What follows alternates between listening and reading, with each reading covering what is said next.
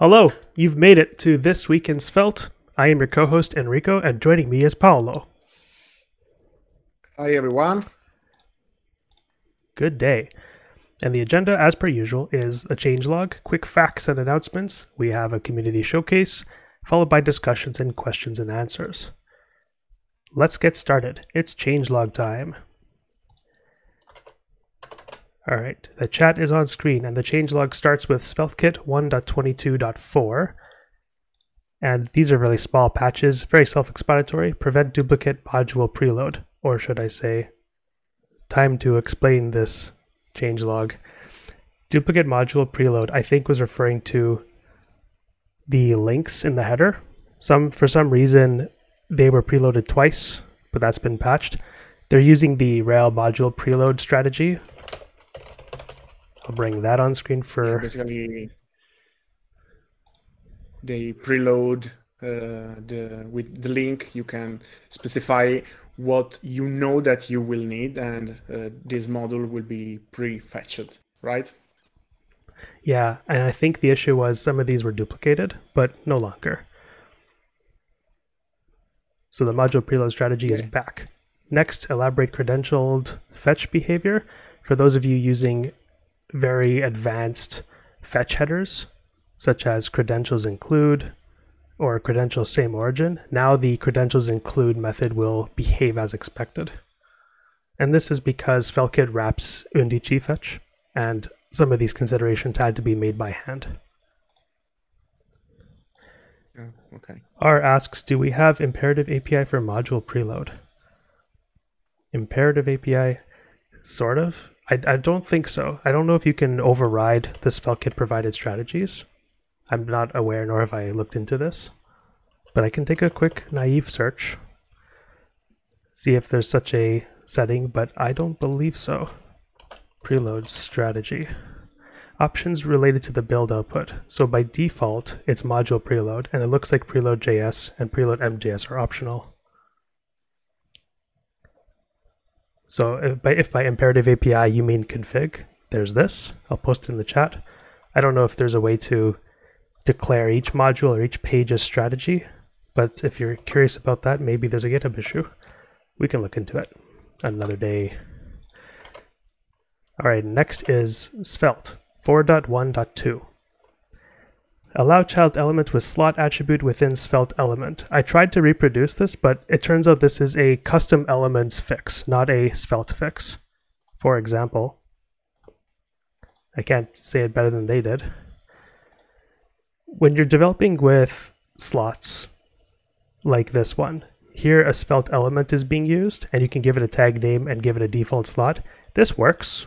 It works in all versions of Svelte. But for some reason, compiling this to a custom web element had issues, but now that's been patched. Oh, that's really, really edgy. Like a super edgy case. Kind of, but the component library maintainer has justified themselves because sometimes you want a custom Svelte element with a name slot or a default slot, and this would error for web components, but now it's been patched. So that's good. Yeah, I mean, it's obviously better to have been patched than not. I was just I always curious, how do you find such small edge cases? Yeah, well, if you throw enough people at it, every edge case will come up eventually. Obviously. Next, data star SVG attributes work correctly. I don't think this is a web components patch, but a generic one. By Paolo Ricciuti, I know you. Yeah, I know this. Yeah, this is something that I actually encountered. Like, basically, there was you get a type error if you try to pass data / something to an SVG, because there was a missing type, and it's a very, very small PR, very cheap PR. Yeah, I just add one line of types, basically. Yeah, and I guess a change set. So thanks for that. And yes. That's the changelog. Let's move on to quick facts and announcements. How many facts can I provide today? So one of them is more of a question than a quick fact, and that is what are ES modules? I won't go deep dive into this. There are lots of better explained articles than this, but ES modules were sort of a modern standard introduced around 2017 for JavaScript, because JavaScript for a long time has not had a proper module system. There were common JS modules in the past, such as the require statement. And I think when the ES modules were introduced, they used the new import syntax. And the key difference between the two is require is just in time and import is sort of pre-compiled. So for example, if you have a file that says import something from somewhere, and you have another import my component from something.svelte. If this is how your imports are written, then Node.js will eagerly compile the imports. But if you use the old CJS syntax, the behavior would be different, such as require. And I see someone would like to speak on the stage. Come on down.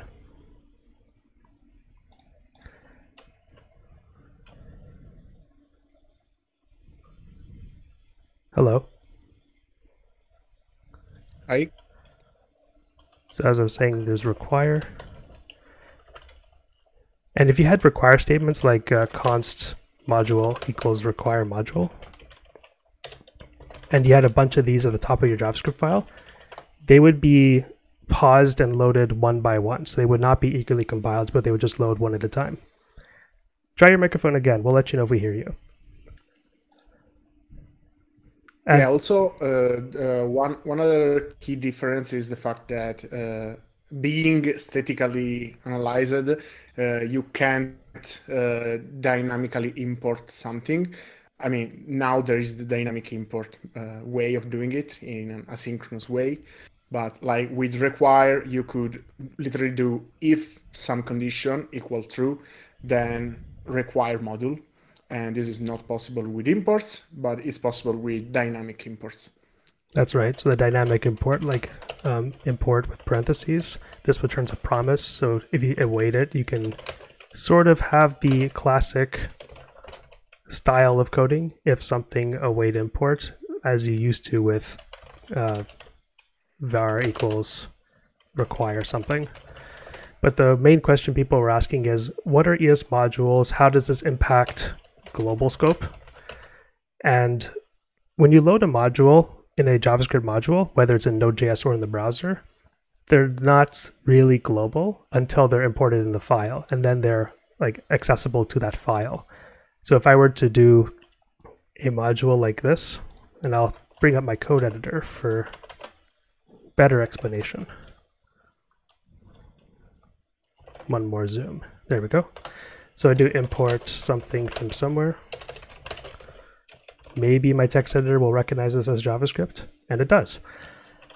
One more zoom. And then I do something. If I access something, this is available now to this file. I won't have access to this in the window document. So if I'm in a web browser and I do window.something, like a really global variable, this will not really work. So in Svelte and ES module projects like SvelteKit and Vite and Node.js, this is the short version of like what are modules and how do they work. So that's all I'll say for now. Next. And also, I think another important thing to say about modules is that whenever you import them, all the code inside the module once per time. Like if you import the same module from two files, it would be still executed once. Mm-hmm. By the way, to our guest Ayub Coding, if you want to try your microphone again, now's a good chance. Otherwise, I don't think we can hear you, unfortunately. You can try rejoining the stage if you prefer. I have another quick fact. Quick fact number 2. You can use JSDoc to type things in your markup.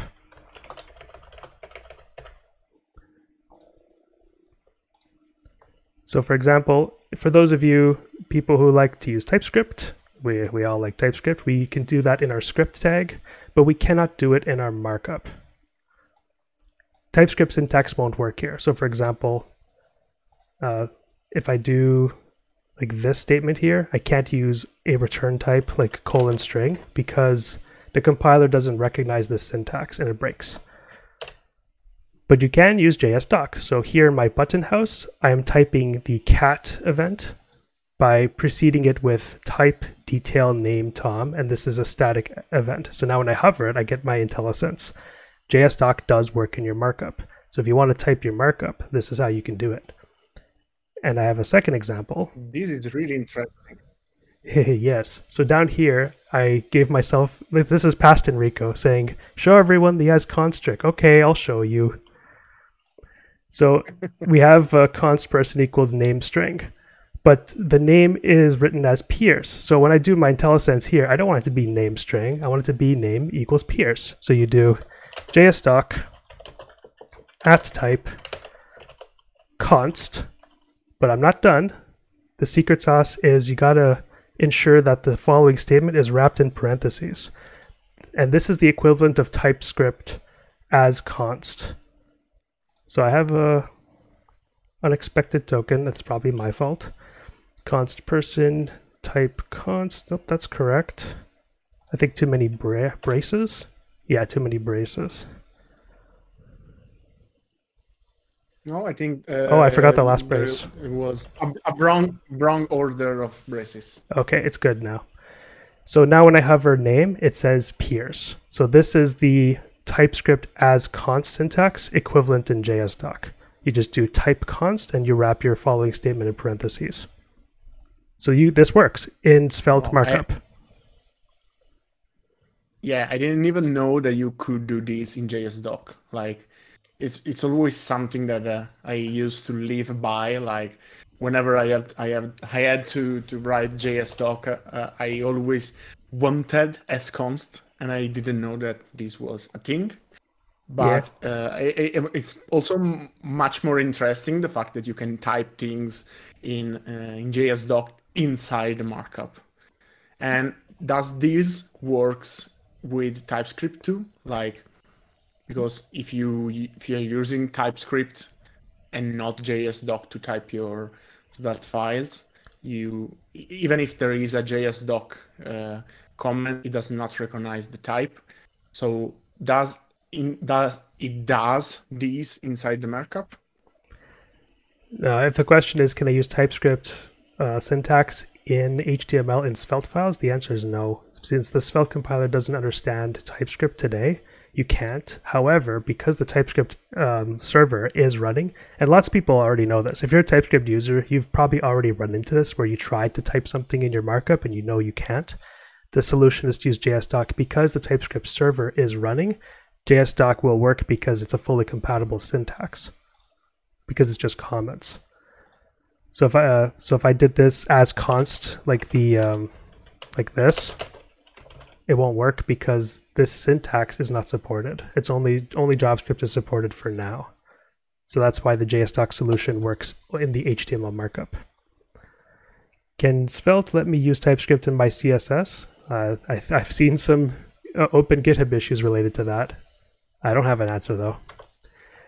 Next quick fact is VS Code extension command show compiled code. So hat tip to Cirilla for showing this in the Q&A section on Discord. If you go to any Svelte file like this one, you can go Command-Shift-P and do Svelte show compiled code, and then this happens. Let me bring this in a better view. It's the compiled Svelte code, but I don't like the way it's shown in my editor. There we go. So now you can have a preview of what the Svelte compiler will output. This is the actual Svelte output of the page, and it's all built into your code editor. Pretty cool. And there's a couple of announcements. Go ahead, Paolo. No, I was just saying that this is very cool because I also think that if you really want to shine in using a framework, understanding the internals can really be beneficial. Like if you can look at the compiled code and understand why a Svelte component works, I really feel like you can shine in using Svelte. Indeed. Hey everybody, can you hear me? Yes. Yes. Right now I fixed my mic. I just wanted to see a note about the ES modules. So the ES modules, you can lazy load them too. So when you're trying to use ES modules, you can lazy load them too, but common JS modules cannot.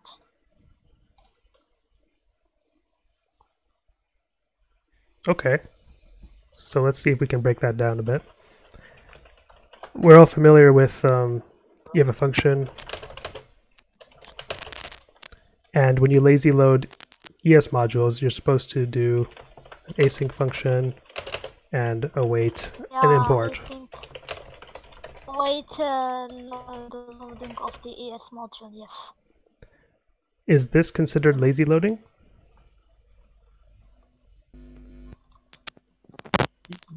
Yeah, I think it is. Like, it will not load the module until you run the function. Yeah, So, and that's cool. If you want to save some space for heavy applications, you can use lazy loading not to load it, so you don't put some heavy weight on the process when it goes. Yeah, lazy loading. And also, for example, Vite, if the module is just imported using the await keyword, like if you only dynamically import a module, Vite will smartly enough create a different file for that module. Vite is cool if you want to do lazy loading. Yeah, I use Vite for all my projects, my simple projects about Svelte. I use Vite in everything, in SvelteKit and Svelte. Also in other frameworks. What if I do this? If I do the CJS require, this is also lazy imported, isn't it? Or depends on your builder? Yeah, I think it is still lazy, like it's not loaded when the main module load. But I think what Ayub was saying is that obviously this is synchronous, so whenever you hit that require, it will wait until the module is loaded. Yeah, and that's a kind of a good practice if you want to. Imagine you have a Firebase project that is really heavy. You want to load some stuff until you call that function. You can use lazy loading. Yeah, that all makes sense. Thank you for sharing those details. Yeah. Alrighty. Stay here if I want to do some clarification about something that you'd say in the stream or something like that. Sounds good. So moving on, just a couple blogs to get by. Ross Rubino had shared about document components before my screen froze. And this is a really easy demonstration. You go to a component in your codebase like my button house, and if you do @component in an HTML comment, you can write down the description of what the component does. Therefore, in your consumption of the component, hovering it will show you those comments. Here it says my button house. I can also say, hello, this week in Svelte. Go back, and the comment updates. So there you can document your own internal components using @component and HTML comments. Check it out. If I haven't shared the blog already, I'll just share it again.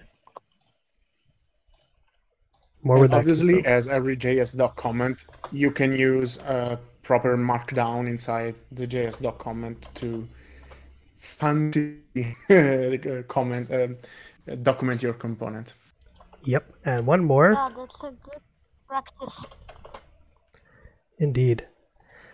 One more article, which is a really nice one, by our fellow ambassador Stanislav Kromov. They wrote a guide on the missing guide to understanding adapter static in SvelteKit. And very detailed, almost exhaustive nuances are described in the article. Check it out. Things like if you're using adapter static, do note that the Vite dev server will not reflect what you'll get on production. Little nuances like that are fully described here. Please check it out. And that's it for quick facts. Okay, let's move on to community showcase. We have a special guest today. Please join us on stage. Well, hey, my name is Christian Erbe. I'm a freelance full-stack developer, and I'm the creator of Threlte, which is a framework and basically now like a kind of an ecosystem that lets you write or lay out and drive scenes in Three.js with the help of Svelte. So in a syntax that is native to Svelte in a way. You can use, for example, properties, just regular component properties, as you see in like this small example, or you can use Svelte's event handling to, for example, listen to clicks on certain things. And if you're kind of, I mean, Three.js is a very popular framework. I guess some of you know it, maybe tried a little bit with it, and for some reason, I think a lot of people just like this kind of working with Three.js a lot more because it's just closer to also, for example, apps that you would use to make 3D content like Blender, for example. And we just released Svelte 6 4 days ago. And this is the version 6 now of Svelte. And I'm just going quickly over what changed because a lot has changed actually, and I just wrote it down in this Twitter thread, and I'm just going to glance over it really quickly.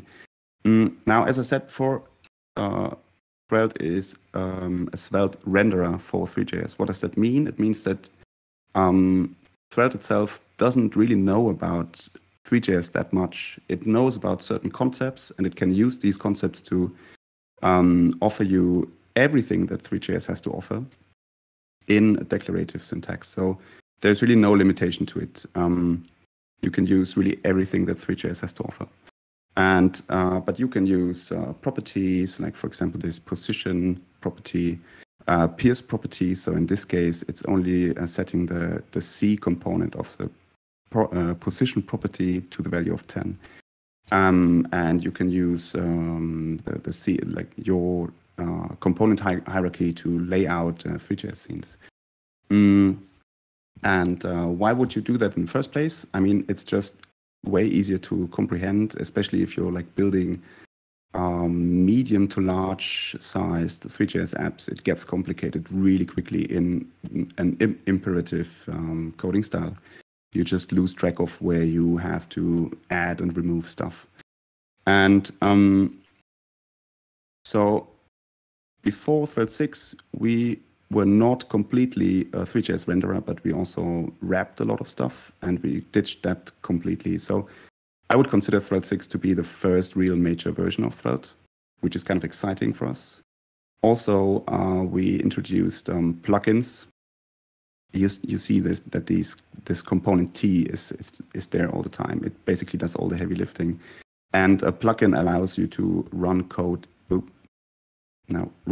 inside of that T component, basically for every instance, and you can use it for, I don't know, create entity component systems, like in this example, or assign properties to every T component or something like that. But you can also use properties inside of a plugin. You can use lifecycle mounts, everything basically. We also now have like a little utility that lets you create Svelte apps, which are basically Svelte apps, but then with all the configuration already set up in a little interactive CLI that works basically just like the SvelteKit CLI. So you're probably already familiar with that. And there's an awesome project which is called Threlte.js, and it's something that I think the JavaScript world has been long waiting for, and it's a JavaScript animation tool set which allows you to make animations just as you would, for example, in After Effects, keyframe based directly in your browser. And we already have an integration for that. And we've rewritten it from the ground, kind of. And the creator of, we're really proud that, for example, the creator of Threlte.js said that it provides the best API and developer experience currently available for Threlte.js. On top of that, we have stuff like that your assets are cached application-wide. So when you are using the same texture twice, it only gets loaded once, and then it's shared across all your application. And we have like a completely new website with a beautiful landing page. Of course, you cannot not have that as a 3D framework, and lots of examples and 5 packages that we are currently offering. And as I said, we have this Threlte package, and what I'd like to show you now is how to set up a really basic Svelte app and how to integrate Threlte.js into it, and how to drive, possibly, if I still have the time, how to drive an animation that you have laid out in Blender with the help of Threlte.js. So let's jump right in. I'm using Warp as my terminal. And this is the command, npm create Threlte, just going to call it This Week in Svelte. I'm a TypeScript guy. I'm sorry, Rich. I don't like JS that much, and I'm going for these two. And now this is the first Threlte specific question. I'd like to add extras, which is just helpers and other components on top of this T component. You probably want that in pretty much every project. And I'd like to show you Threlte and this model pipeline that automatically translates GLTF models, which is kind of a standard 3D content format for the web, to thread components.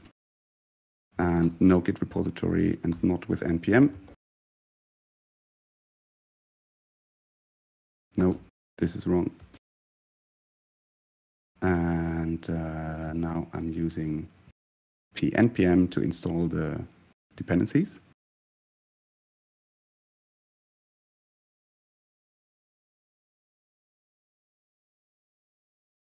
And I'm going to, wait, this is wrong.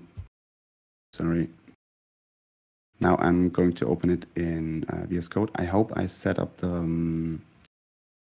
the screen dimensions so that you see something. I don't see that much in terms of screen real estate. It's not a lot. Still, if I'm now just running the development server, just as I would with any SvelteKit application, it goes through some steps of optimizing dependencies. And I'm presented with this kind of default scene. Oh, that's already something, right? So I can move around by dragging. I have these 3 things set up. There's a grid on the floor. And this is all in source lib components scene. The app is a wrapper because this component provides context. We are making heavy use of the Svelte context API. And this one provides all the contexts that we need. So if we just move all of our stuff into like a child component, we can always be sure that the context is available.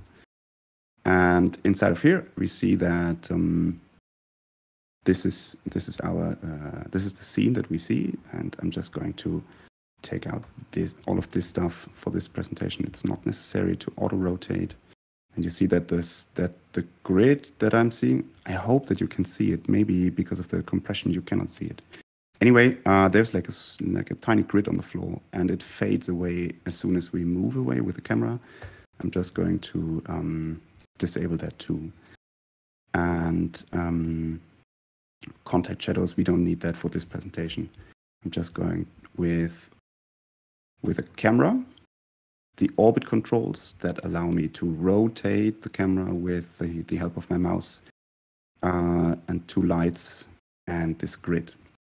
You see that the grid, for example, is from the package Threlte Extras, whereas everything else, no, not everything, this one is also extras, but everything else is made up from this T component and is using Three.js classes directly.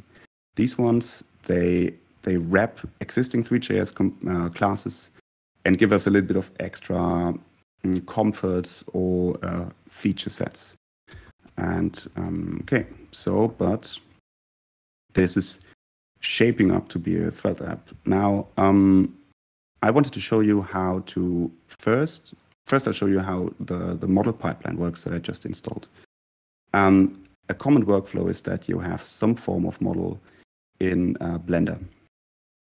And in this case, I have this cube, and it makes, I just set up like a really quick animation. It jumps, turns around 90 degrees and lands. And these are all transform. There's nothing fancy. It's not rigged. It doesn't, there's no bones in here, nothing.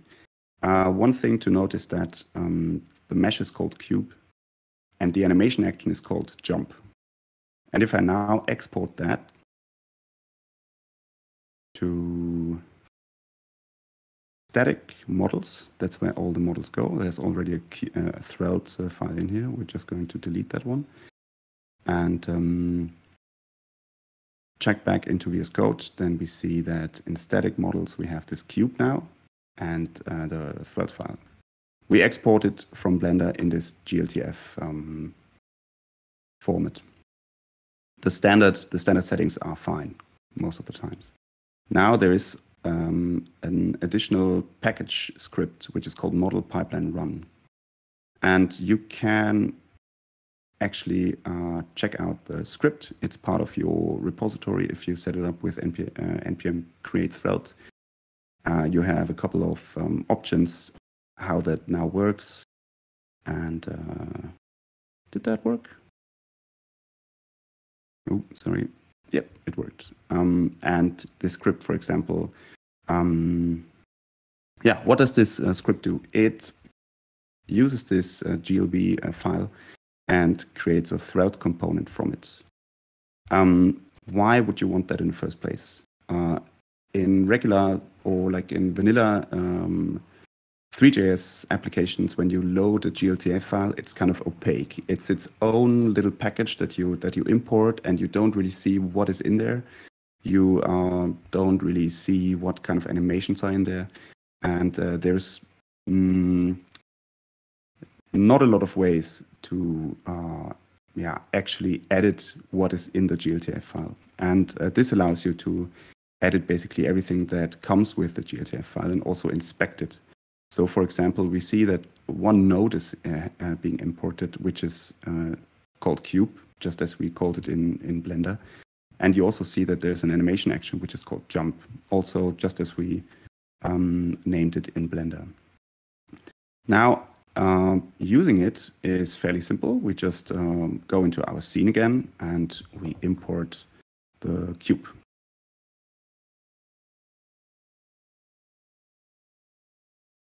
Okay, here it is. I mean, it's not a lot, but it's there. How would we just play the animation first? That is in there, because that's what I wanted to show you in the first place.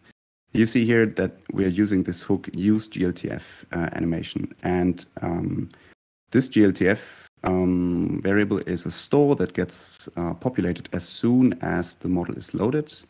And because we pass it onto this hook, the animation actions are being populated as soon as this GLTF store is populated. So we can actually check out what's in this action store, and you see that there's that it's a map, and it's it has got this animation action which is called jump, and it's also TypeScript, so enabled, so we can just we get this kind of autocomplete. Now you can already see that we have the animation back in here. So this little operator checks if jump is available, and we are using that to only play the animation as soon as the action store is actually populated. And this one is only populated when the GLTF file is loaded. So this is kind of the, it's very small in terms of line size, but a lot of stuff is going on here. And okay, now the idea is to show you also how we can drive this animation with the help of Threlte.js. So this is what we're starting out at, and Threlte.js and the Threlte.js package comes with a component. Oh, nice. which is called Threlte, and it's kind of a shortcut. It gives us everything that we need to work with Threlte just with one component.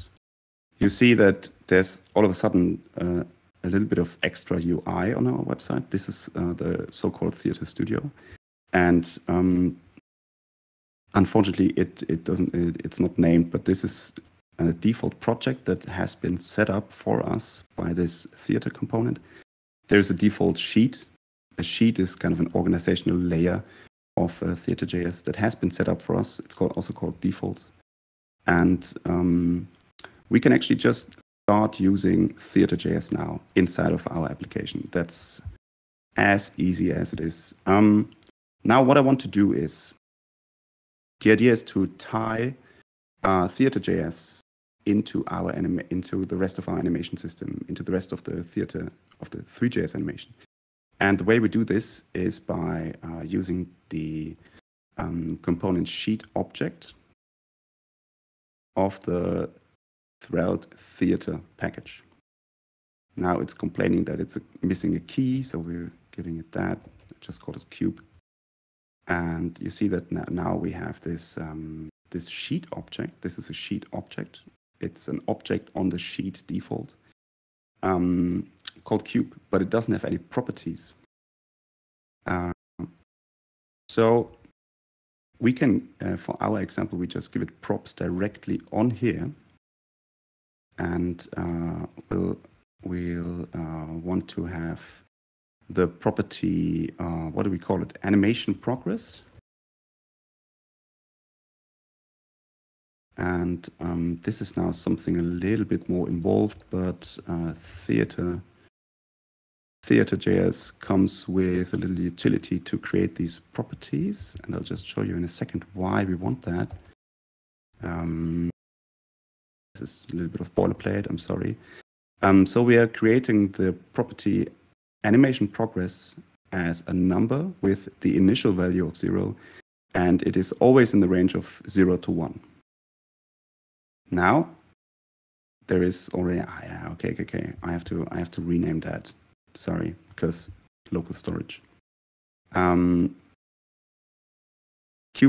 So there is now a little bit of UI on here. Oh, I'm getting a.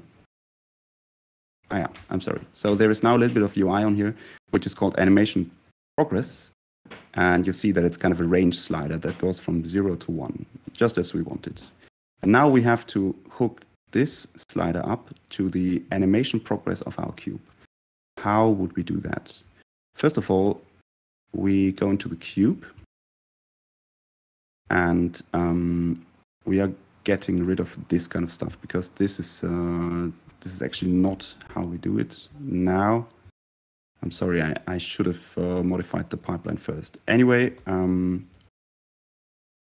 we are setting up just a regular property, and we just call it animation progress for the sake of clarity. And we are using a regular reactive Svelte reactive statement to first check if the animation action jump is defined. So actions jump. We put that in an if statement. Then this is something that just is necessary for 3JS. If it's not running, if the animation is not running, we play it. But also we immediately want to pause it. So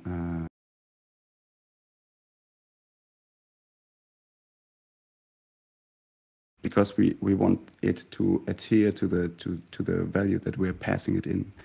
And then we are setting up the time to be the animation progress times the length of the clip. And by that, if let's say the clip is 2 seconds long, and we are multiplying that by a number between 0 and 1, we always are in between like the beginning and the end of the animation. And just like that, we are ready to pass in our animation progress value into the cube component. Now, how do we get that value out here? We use the slot syntax to get a property called values, a slot property called values. And that one is reactive. So we can pass the animation progress property and use this values slot prop. And you also see that it's automatically typed. So values is also correctly typed by this object. Now that doesn't work. Of course it doesn't work.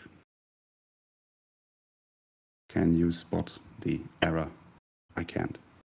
Animation progress.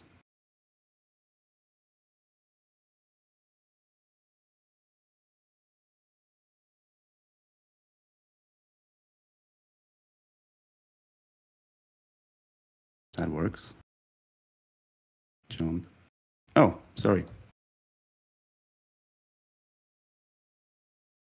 Okay, now this is a method. So now you can see from 0 to 1, we hooked up this animation to a property in Threlte.js. Now, how can you animate that? Because this is kind of the whole point of Threlte.js. You can animate that by right-clicking on here and setting up a sequence.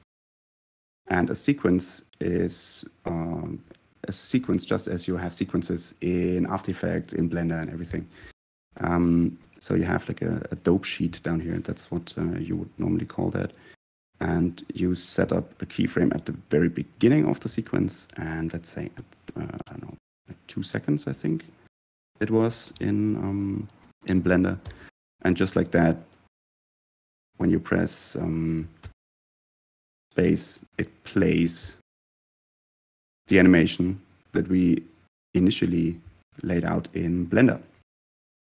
You can think of several use cases for that. Normally, for example, in larger projects, you get these kind of animations and models by someone who professionally does 3D modeling and animation.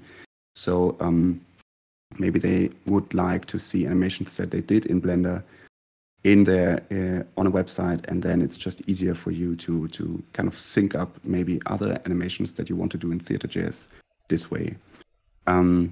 Also, it just shows how you can mix and match these kind of tools together to get the best workflow you can imagine. Now, how would I now use this to kind of tie it into like another animation? If I go back to that scene, this is where I place the cube, and now I'd like to have an effect underneath the cube that when the cube on the way down hits the ground, there's like a little bit of a, you know, like a ring that kind of expands. I can use the T component and create a new mesh. I can use the ring geometry from 3JS, and a mesh is always made up from a geometry and a material, and in this way you declare these, and you see it down here. But you already see that it's rotated incorrectly, and this is because we have to rotate it on 90 degrees on the x-axis. And yeah, now it's there. We just cannot see it because it's underneath the cube. Now it's something really fancy. We can add additional properties to this sheet object CubeX by using components that the sheet object is giving us as slot props. So there's this component called transform, and it adds transform properties. Oh, yeah, okay, now. It adds transform properties, so position, rotation, and scale, to our sheet object, and now you can use, for example, this thing to move the ring around. and you see that the values are reflected here. Actually, I think it would be better to call it ring transform. So this is, the key needs to be alphanumeric. So it's ring transform with a label of ring transform. And now it's like grouped underneath ring transform. And now something even more magic maybe. There is another component that we get, which is called sync. And the sync component can use properties from its parent to sync it up with the Threlte.js component. So in Three.js, if you want to make something transparent or even half transparent, you have to provide the flag transparent. And we want to sync the opacity property of the material with Threlte.js. And you see that now I can control the opacity of this object right in Threlte.js. So when it hits the ground, we want to have a transparent opacity of 0, scale of 1, and over time more opacity and a little bit larger.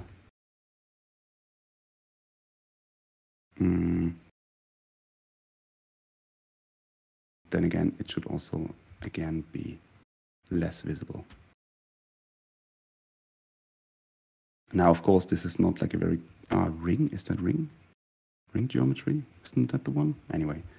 Now, of course, the animation can be way better, but you already see that the benefits of having these kind of systems overlapping and also controlling each other are really beneficial. Yeah, so this is kind of the end of the presentation. I mean, it was probably a little bit too much for some people because not everyone is accustomed to Three.js. But I hope that you gained a little bit of insight of why we do that project and why it's kind of a big deal also for my professional practice. It's just so much easier to bring stuff to life. And as I said, 15 people contributed over 900 commits over the span of 8 months. So we are really we are really excited about that release. And if you want to contribute, go to Threlte XYZ. We also have a very lively Discord community. Really happy about that. And that's it. Thank you. Thank you so much for presenting. Everyone give a hand to our speaker. I will be sure to share Threlte and the Threlte Discord in the YouTube description below. And that was really nice. I like how easy Threlte makes it to import geometry from Blender and to have a compile step to build it into Svelte components. Like that to me was pretty magical. I agree. Wonderful. So thank you. Is there like an FAQ or is there like a Q&A now or? Unfortunately, we're out of time, but you can check out the Discord chat, and I think Sorella had a question further up. You can always reply to them asynchronously. And if anyone has any Threlte-specific support questions, there is a Threlte Discord. Check out the links, and we'll catch you next time. Thank you so much. Yeah, thanks for having me. Bye. See ya. And maybe there's time for a question and answers period. So let me pass it off to Paolo. Yeah, I was preparing a small demo in Svelte Lab, which I want to show something that I worked on, which I think is pretty cool. And basically, I will share my screen and we can live code it. So basically, there might be some times where you want to show a component, and maybe it's a fancy input, like for example, a range slider or something that actually does not exist in regular HTML. So you need JavaScript to make it work. But at the same time, this is kind of a bad experience for it's kind of a bad experience for accessibility, because if the only way you have to set a value, for example, is through JavaScript, well, that will not work. But at the same time, you don't want to forgo the fanciness of that when you will have JavaScript enabled. And so what I come up with is, in my opinion, quite cool component, which is called noSSR.svelte. And this is a very, very simple component that basically allows you to show a fallback, a completely different fallback, whenever JavaScript is not enabled. And we can kinda do that with noScript, but that will not exactly work. So basically it's an abstraction that allows you to do so. And the way it works is it makes use of await, which is a block in Svelte. And the way it works is that you await a promise that just instantly return. So you can just create a basic async function that does nothing. And you can insert your fallback here. So you have slot name equal fallback.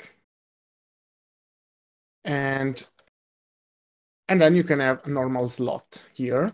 And you have to separate these with then. So what it does is that if there is JavaScript enabled, it will immediately go to the then, and if there's no JavaScript enabled, it will be stuck to this slot. And this way, for example, if I import this from noSSR, you can quickly do noSSR, and I have to restart the web server.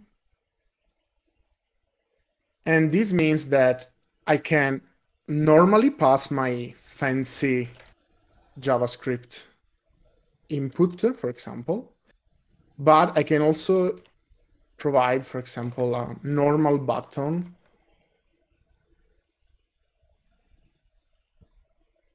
that will be used when JavaScript is not enabled. So normal button.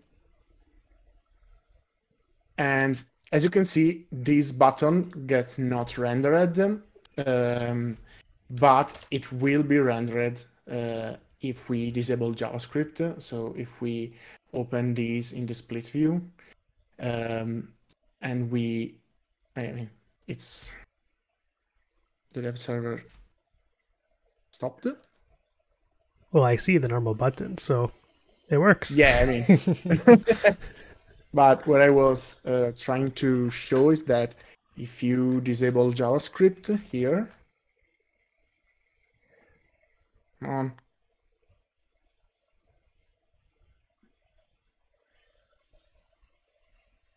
and try to refresh the page again, I mean, it crashed again, but this is a normal button. So you can basically show a fancy that only works with JavaScript form element when JavaScript is enabled. And if JavaScript is not enabled, you get a boring plain old HTML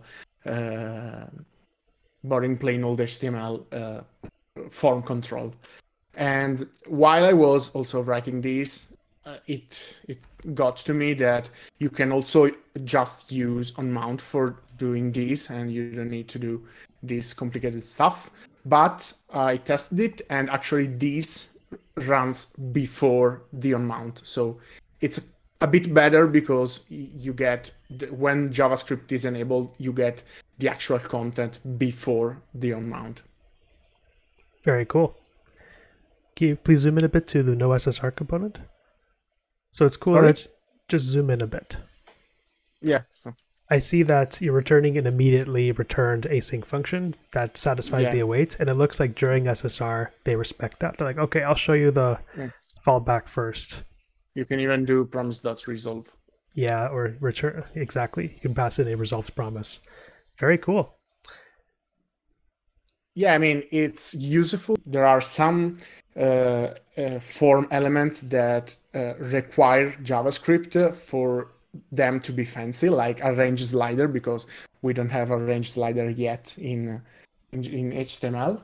But rely only on them without having a fallback. It's a bad practice, because then without JavaScript, your user cannot submit your form. Awesome. I will share my screen now and wrap things up. And that was questions and answers. How do I render something when JavaScript's not enabled? Paolo showed you how. And that is it for this week in Svelte. Thank you very much. Bye-bye. Bye, everyone. See you next Friday.